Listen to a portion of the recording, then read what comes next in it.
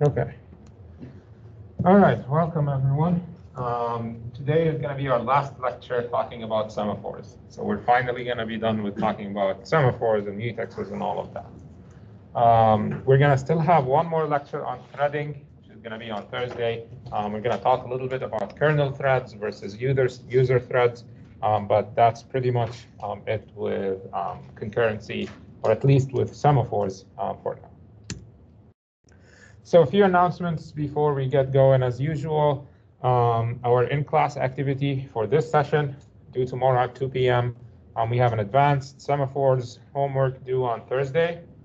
Even if you don't want to submit that homework, please just attempt it and try to do it, because it's going to be good practice for the exam next week. Okay. Don't forget about milestone 2. It's going to be due next Monday. We're going to have a work day on Friday where you can actually come into class, work on your project, and then I'll be around to help you if you come up with any questions. On Sunday, I believe I posted a few videos that are going to help you in your development. If your VM is running slow, then there are techniques that I used in there, introduced in there for you to make things work better. If you want to configure VS Code for development in the kernel, so if you want to use VS Code along with all of its features in your project, there's also a video on that. So if you might want to check those out as well. Exam announcements. So as we said yesterday, exam 2 is going to be on Friday, April the 30th. There will be no class on that day, right? I have decided to go with fixing the exam time. So it's going to be 6 to 9 p.m. on Friday, but it might still not fully decided whether it's going to be in person or remote. But for sure, it's going to open up at 6 p.m. and it's going to close at 9 p.m. Right. So the question now is, are we going to do it all in the same room, or are you allowed to do it from your dorm room or the library? That's the question that I will answer. That depends also on the fact that on Thursday I have my second shot of the vaccine, so I don't know how that's going to go. So that's going to play a role in determining that. But I'll announce beforehand and make sure you guys are all aware of that. Material covered is threads and concurrency.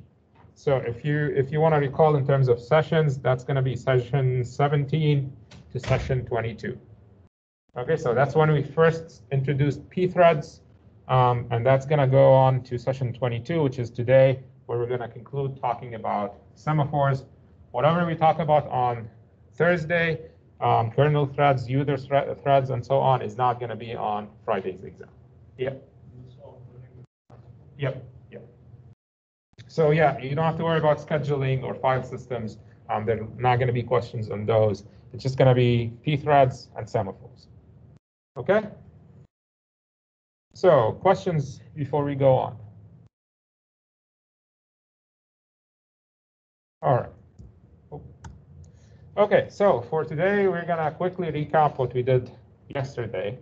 And then we're going to generalize the problem that we solved yesterday, or the technique that we used to solve the problem yesterday, to solve all different types of problems. And we're going to call that technique Scoreboard. So we're going to be spending the next 50 minutes talking about Scoreboard. But before we go through that, let's kind of try to remember what happened yesterday, right? So we had 2 sets of threads. We had readers that are going to read a data variable, and we had writers that were actually incrementing the data variables. And we said that we have multiple readers, and we also made the argument that because all they're doing is reading a data variable, it's okay to have as many readers as we can run at the same time. That's not going to be an issue if that happens, right? It's not going to be an issue if 2 threads are reading or printing from data at the same time. The problem comes in is when we have multiple writers. So that's the first critical or race condition we have to worry about, or if we have a cross between readers and writers. That's the second race condition that we have to worry about. And we saw that our initial problem or initial solution, which was to just lock the critical section, so lock data before we access it, was not good enough because we kind of serialized reading and writing. So only one reader at a time, only one writer at a time, and we lost the advantage of having multiple readers at the same time. So to solve that, we said that we needed to count the number of readers in the critical section. And once we do that, we were able to figure out how to allow multiple readers at the same time, and then when a writer can come in. But then we saw another problem in there, which was that the writers can starve or starvation. And we used one more semaphore to do more synchronization between the readers and the writers, so that when the writer comes in, we're not going to allow new readers into the critical section. So that's basically pretty much what we did yesterday.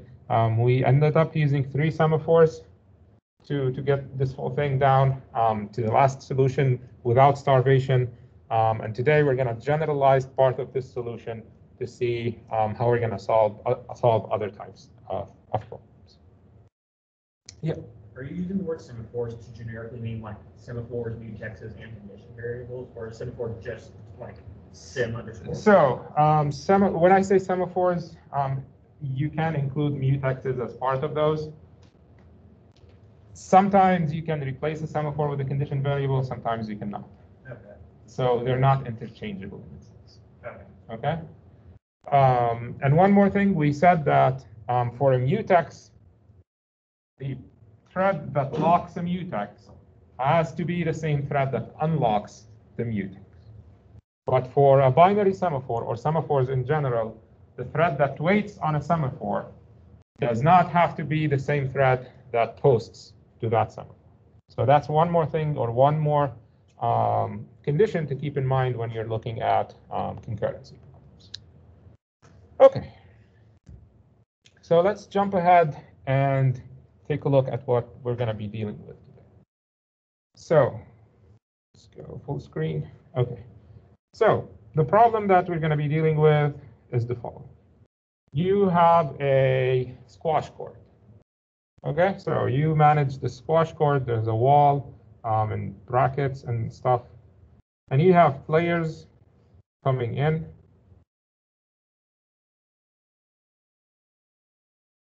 To your court. So with squash being the game that it is, you can have at most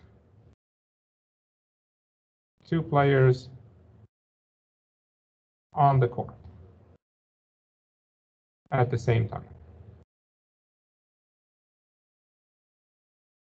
Right, so 3 people can't play squash at the same time, or I think they can't play squash at the same time.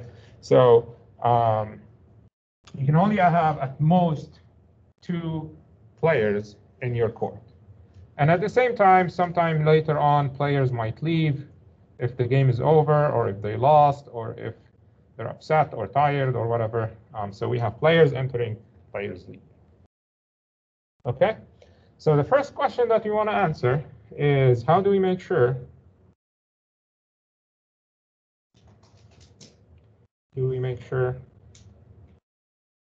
that at most 2 players are on the court?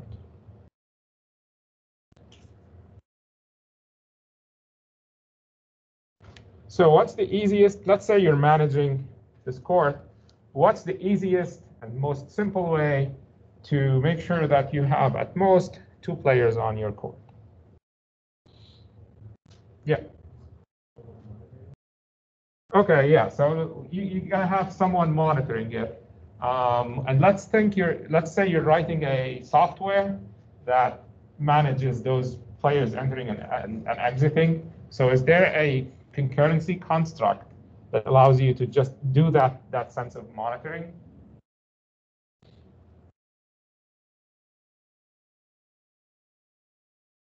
Yeah. Yeah, exactly. So if we use a semaphore or a counting semaphore,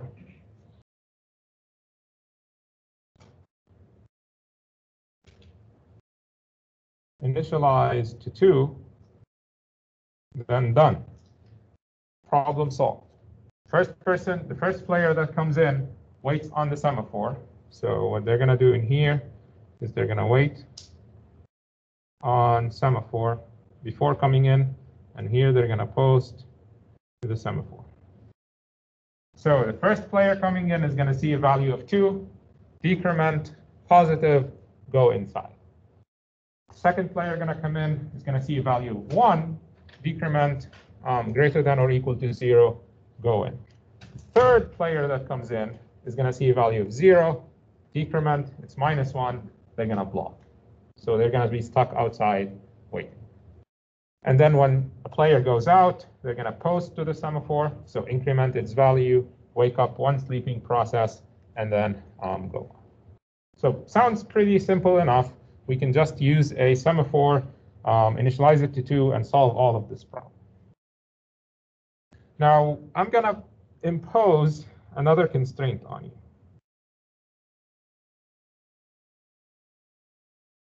So, and that constraint is, due to budget cuts, you're only allowed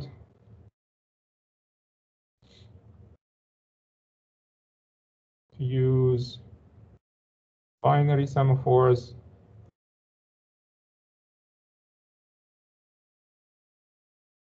or mutexes.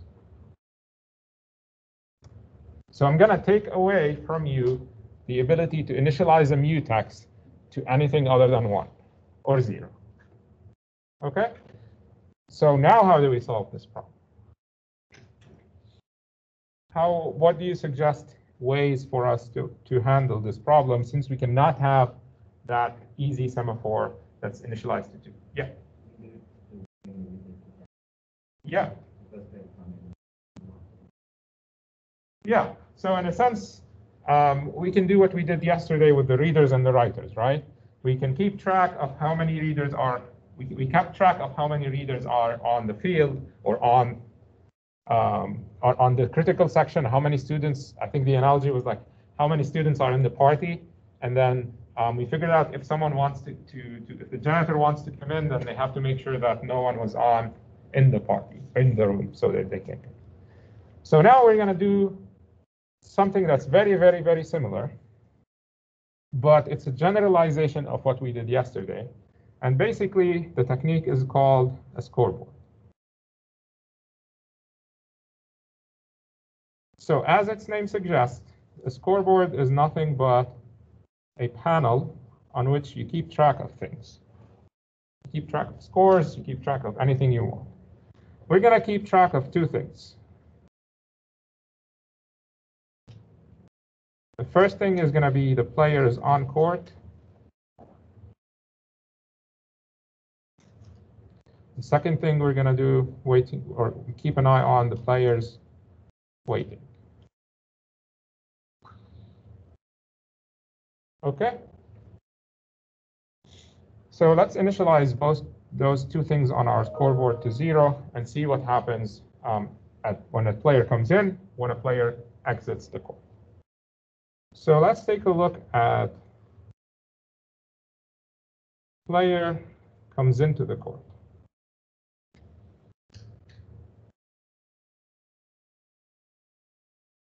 So what can happen in that case? What do they need to do, and what would happen in those cases, or when they come in and try to join the court?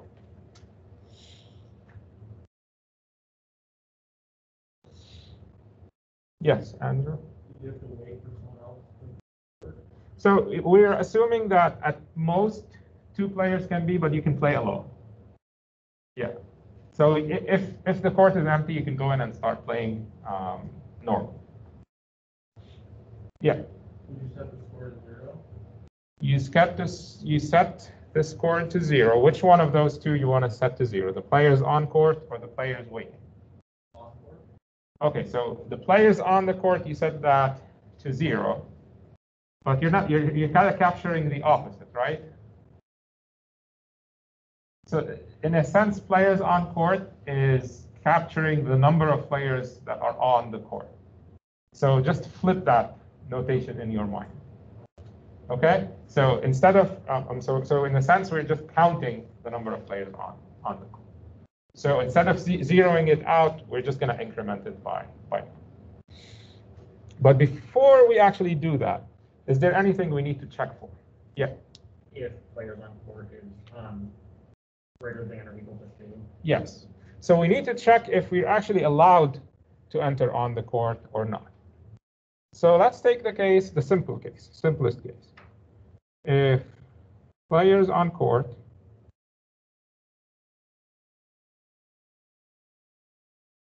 is less than 2, then what should we do? We said that we're going to increment the players on court. Is there anything else we need to do, or can we just go in and start playing? Yeah. Okay, hold on to that thought a little bit, because we haven't said who increments the players weighting, right? Let's put it this way. If you come in and see that there's only one player there, are you actually going to wait? So is there a waiting time?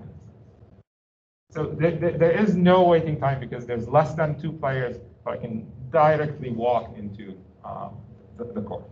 So in a sense, I'm actually not waiting. I'm waiting 0 seconds, if you want to put that in the right analogy. So I'm not going to touch the waiting, players waiting at this point in time. But we'll come back to that where it becomes actually very critical for us to do. So then pretty much I can join the game, either play alone or play with someone else, depending on who's in.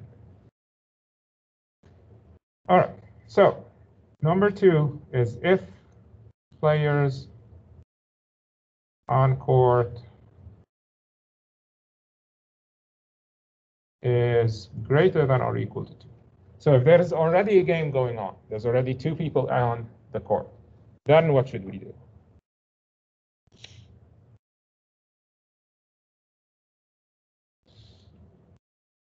Yeah. Okay, yeah, we're going to increment players waiting.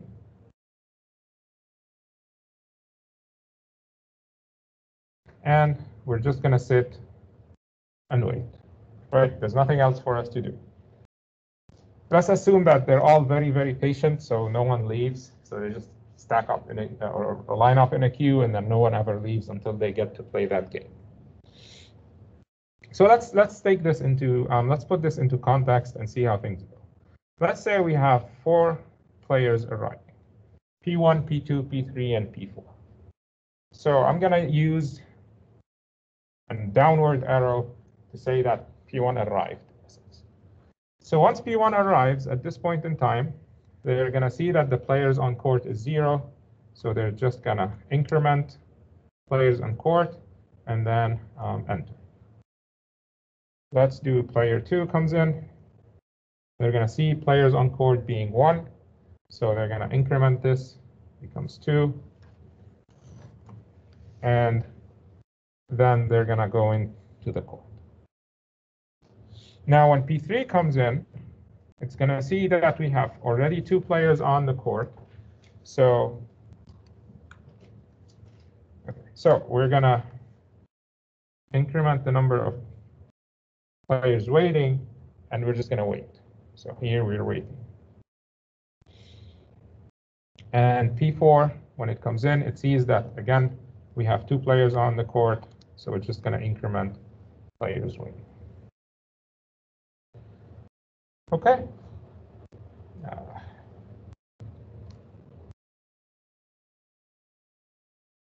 All right. So let's see what happens when a player leaves the court.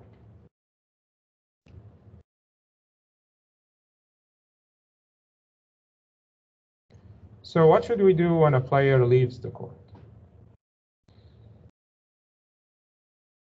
What are the things we should check for? Yeah. Yes. No, not necessarily. Yeah.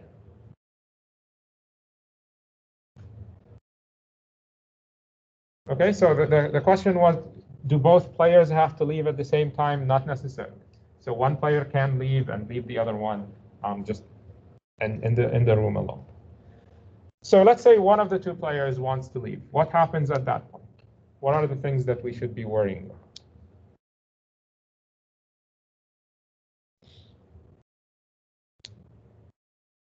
Yeah.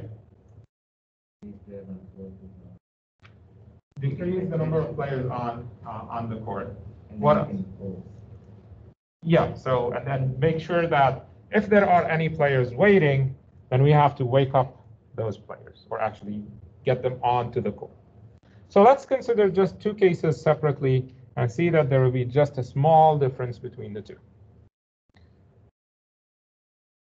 So if the players waiting is actually 0, there's no one to wait. There's no one waiting to enter the court. So all we have to do is just say players on court minus minus, and then just leave. Okay? Now, here's the slight difference. If there is anyone waiting, then what are we going to do? Players waiting greater than 0. So there's at least one player waiting for us to go into the court. In that case, we're going to wake up a player. So do we have to decrement players on court at that point? Why? Yes, exactly. So remember that we're not tracking who's on court. We're only tracking the number of players on court. So if I leave and someone else comes in, it's still going to be 2 players on the court. We're just going to cancel each other out in a sense. So in this case, I don't actually have to decrement the number of players on court because someone else came in. What I have to do is I have to decrement the number of players waiting because I woke up one of those players. Okay, so the fact that we skipped incrementing or decrementing players on court allowed us to just do this in this case. We don't have to take any special consideration that we have to re-increment players on court if we were waiting. That saved us the trouble because those cancel each other out. So we're not going to play around or touch with the players on court. So let's see what happens in this case. So let's use blue. On here we have P1, P2, P3, and P4. We have 2 players waiting, 2 players on the court. So let's say P1 leaves. So P1 leaves the court. What it's going to do, it's going to look at the number of players waiting. It's going to see that it's greater than 0. There's 2. So it's going to call in player 3. It's going to decrement players waiting, and player 3 is on the court. We still have 2 players on the court, which are player 2 and player 3. So that did not change. We only replaced one player with another from the waiting queue. Okay. Next, let's say P3 left. So what we're going to do is, again, decrement number of players waiting and wake up P4. Then we still have two players on the court, which are, in this case, P2 and P4. Now, if P2 leaves, then that's when we actually have to decrement this. And then when P4 leaves,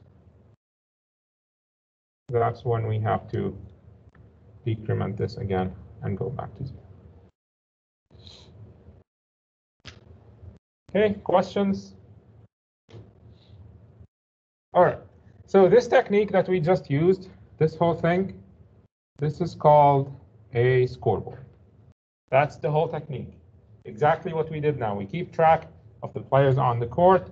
We keep track of the players waiting to come into the court, and that's pretty much it. Now, the only thing we have to worry about is what are the possible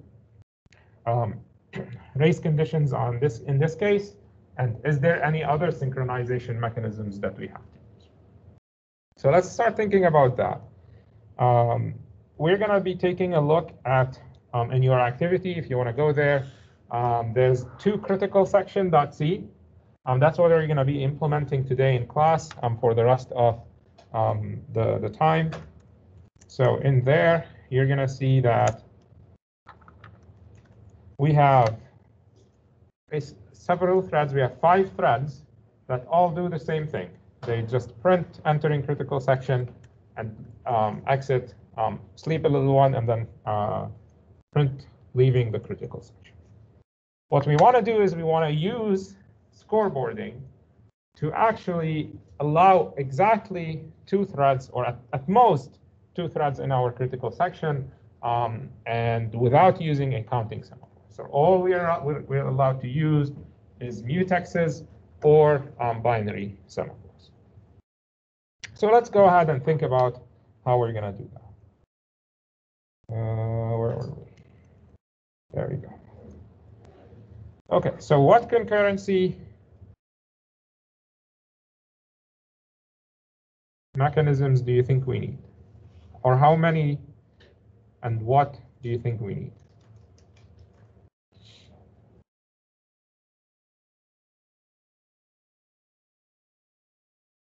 Let's go back to our figure and our code. Or, yeah, there we go. So how many semaphores? Let's say we're just using binary semaphores. How many semaphores do we need, and what are we going to use them for?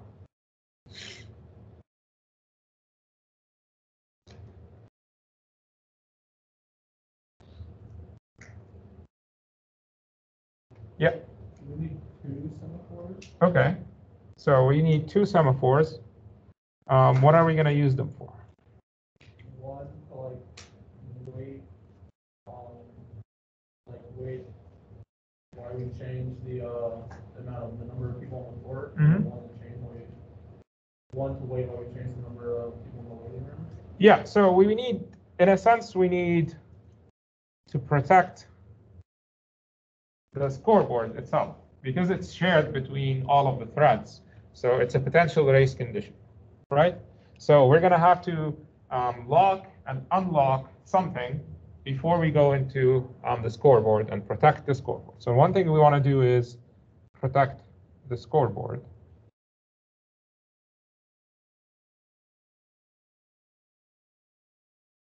Now, there's one more thing we have to worry about. So, and one thing we're going to do is that we're going to treat the scoreboard as a unit. So we're not going to differentiate between players on court and players waiting. We're just going to lock the whole thing together. So we lock the entire scoreboard. We unlock the entire scoreboard. Is there anything else we need to worry about in terms of concurrency or mechanisms of communication? Yeah. So you can put a mutex between the whole thing so that when 2 threads are ready, like additional threads pile up and then. Yeah. So we need something to do this in a sense. We need a mutex or some construct to be able to pile people up when they're waiting for the court to open. So we need something that has a queue of players that allow us to wait and then wake up things from that queue of players. So we need something to implement the waiting queue.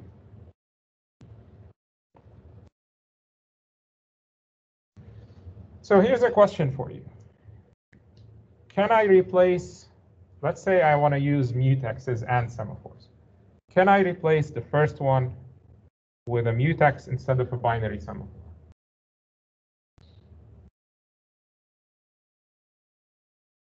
Yeah. No, because if you're like, because of the way we set it up on when you increment and decrement and stuff, I don't think so. Because the person who increments the player's weighting is not always going to be the person who decrements it. Okay, yeah, you're getting close. So in a sense, what's the main problem you're trying to avoid? Or why would you prefer a binary semaphore over a mutex? Yeah, so the issue we want to think about is the same person who's going to lock, is it the same person who's going to unlock? Now, if we think about the scoreboard, if I want to access the scoreboard, I lock it, increment or decrement the players counting or players waiting, and then I unlock it, right?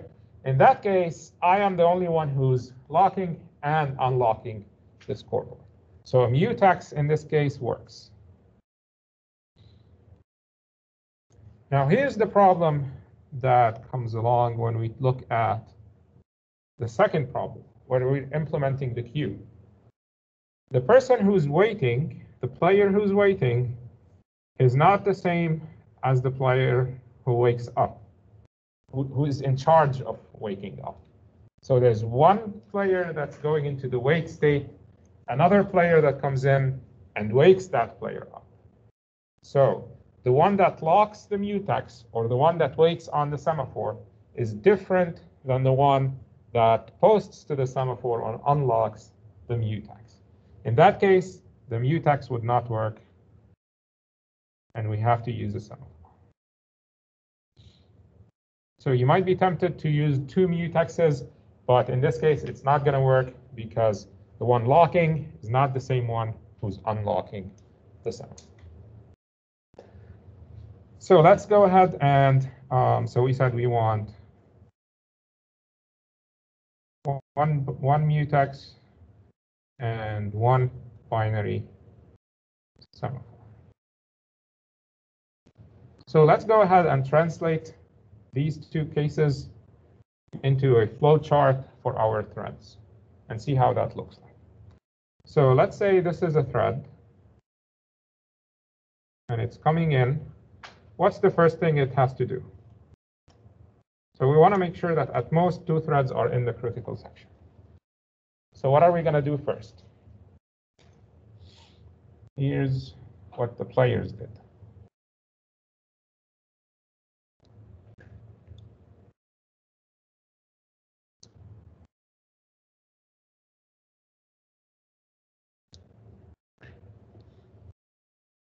So here's a follow-up question. Instead of players on the court, what are we going to be counting? Or what are we going to be keeping track of?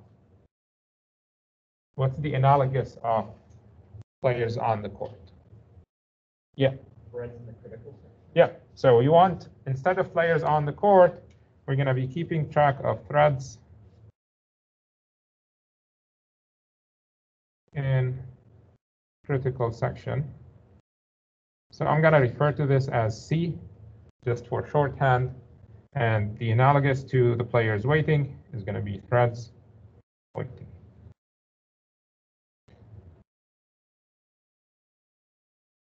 And I'm going to refer to that as W. So analogously to what we did before, we wanted to check if players on court is less than 2.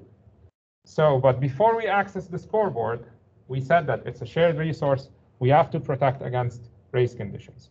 So what the first thing we have to do is acquire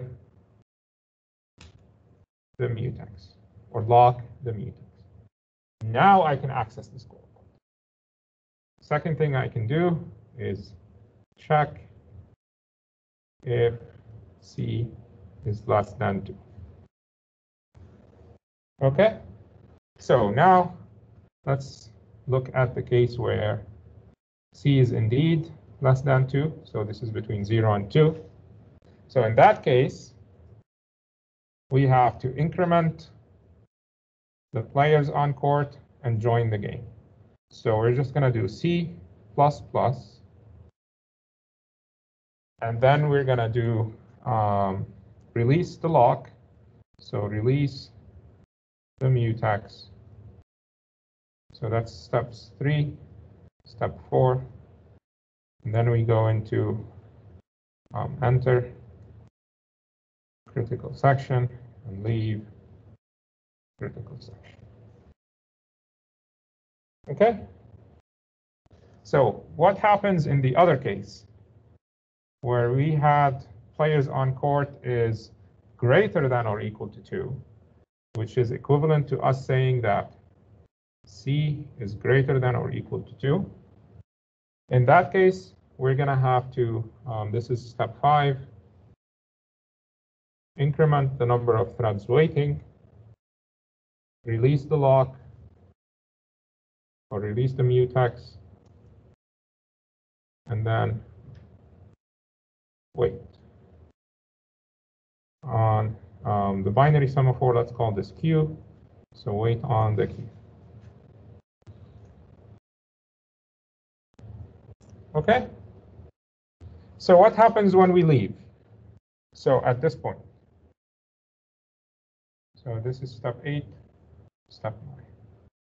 What happens when we leave the critical section? What should we do?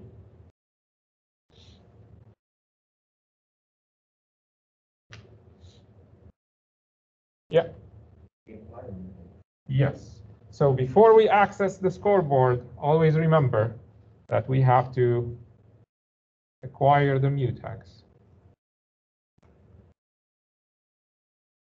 And then 11, check the value of W.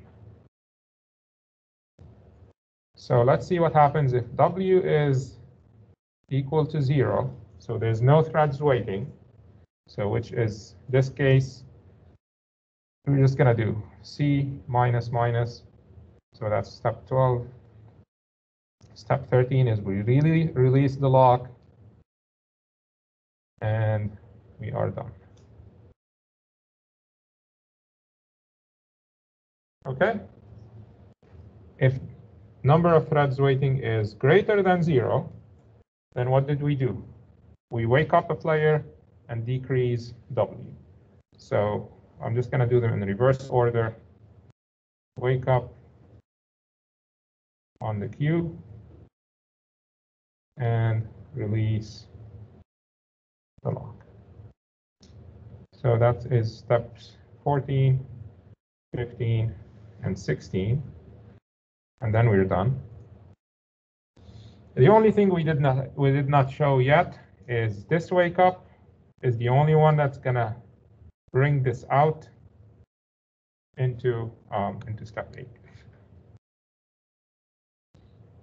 Okay, so that's 15 is the only step where we can actually bring someone out of step 7 and have them enter the critical section at step 8.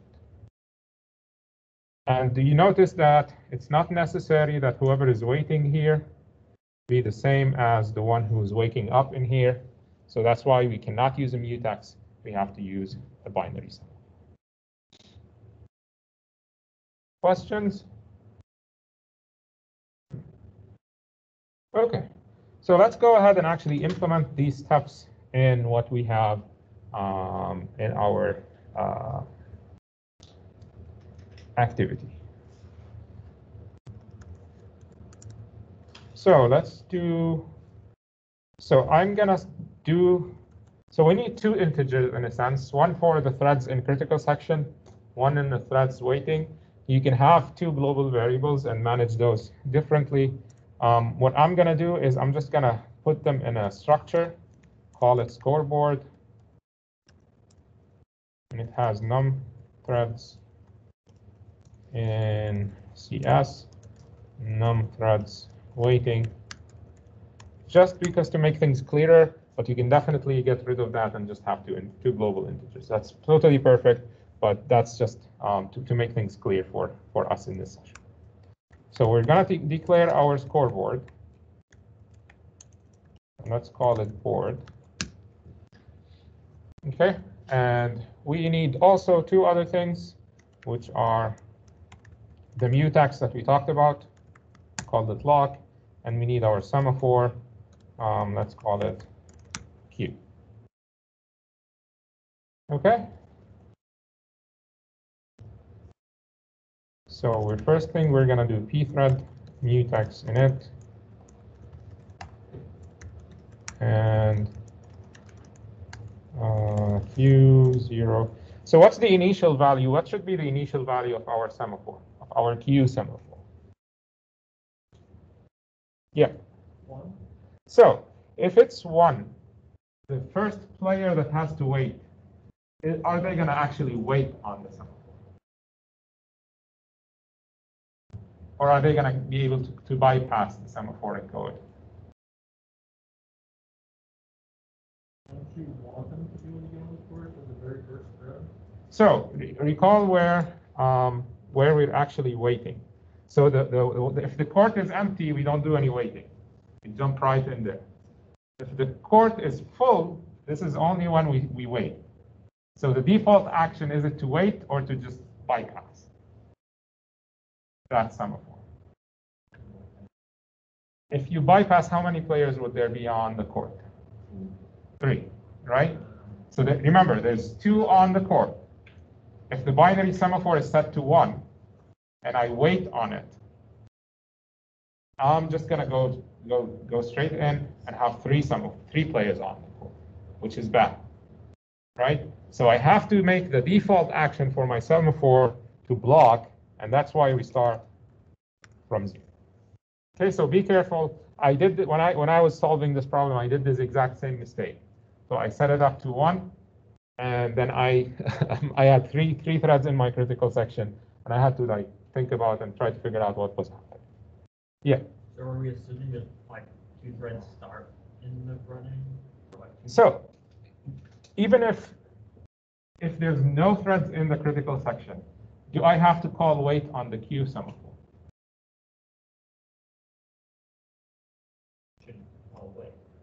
So remember, if C is less than 2, I don't even call wait. So I'm gonna go in, even if there's any, like, without calling anything on that semaphore. I only call wait on the semaphore if there are 2 players on the court. Okay? So let's go ahead and just implement that flow chart here.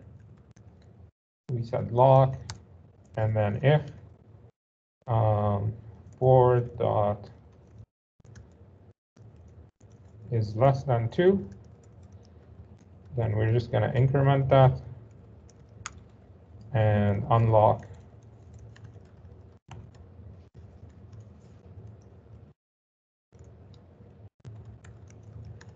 our lock. Okay? Then if in here we have no room for us to enter,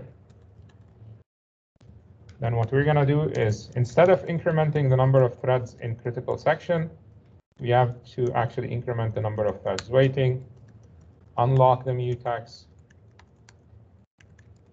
and then wait on the queue. Okay? So that's pretty much everything we have to do for the entering part. Now, one thing to always make sure you do, or you don't do, never forget this line. Never sleep when you're holding a lock. Okay? So if you forget this line, you're going to lose time and effort trying to debug what's happening in your code. And because you're sleeping on a lock, you just prevented anyone else of doing anything. Right? So make sure you always never sleep while holding a lock. Unless you have something that's super weird you're trying to do. But in normal cases, don't sleep when you're holding a lock. Okay, so what are we going to do after we leave the critical section is that we're going to lock our scoreboard again and check on the number of threads waiting. So if that is 0, then we have no threads waiting. We're going to decrement the number of threads in CS and just unlock and leave.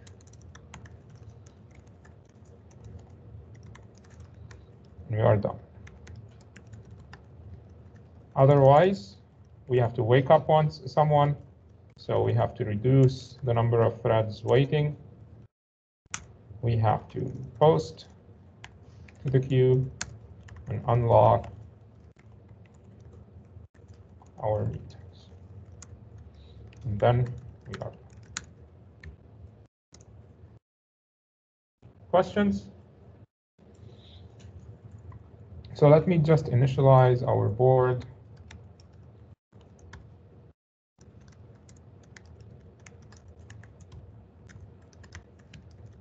And then we can compile and this and see how it runs. I forgot to include semaphore.c.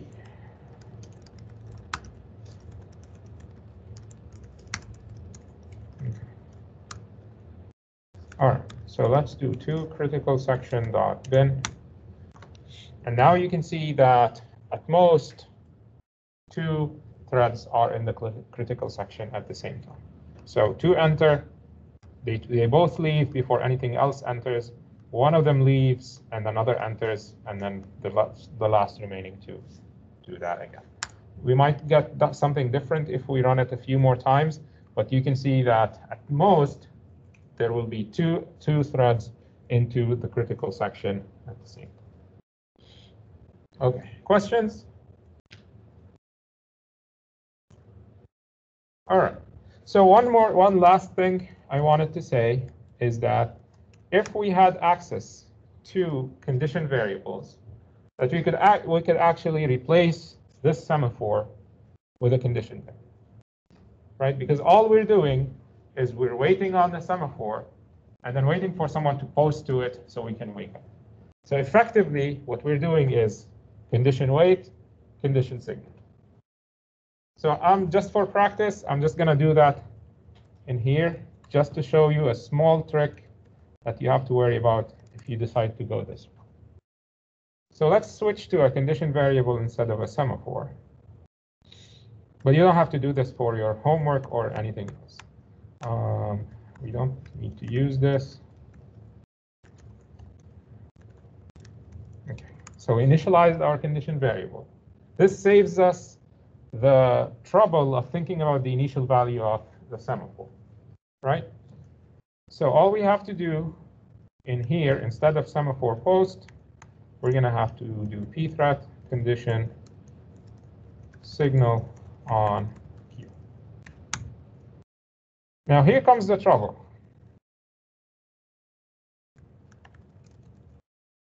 You want to wait on the condition variable. But recall that the condition variable is always associated with a mutex. So pthread condition wait actually expects 2 things: a condition variable and a mutex that you hold. What condition wait is going to do, it's going to unlock the mutex first, then sleep, then lock it right away when you wake up. So that's what you have to be concerned with. So if I do pass lock in here, 2 things I have to keep in mind. I have to have lock in my possession before I call pthread condition wait.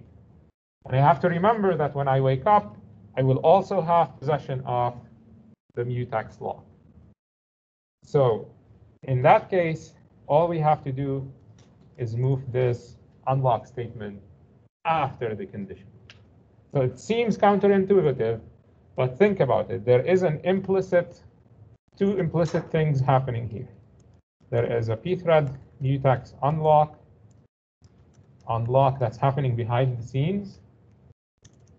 And also in here, there is an implicit pthread mutex lock unlock happening in here. So you should be aware of those if you choose to use anytime you choose to use condition. All right, so that's pretty much it for today. I will see you guys on Thursday.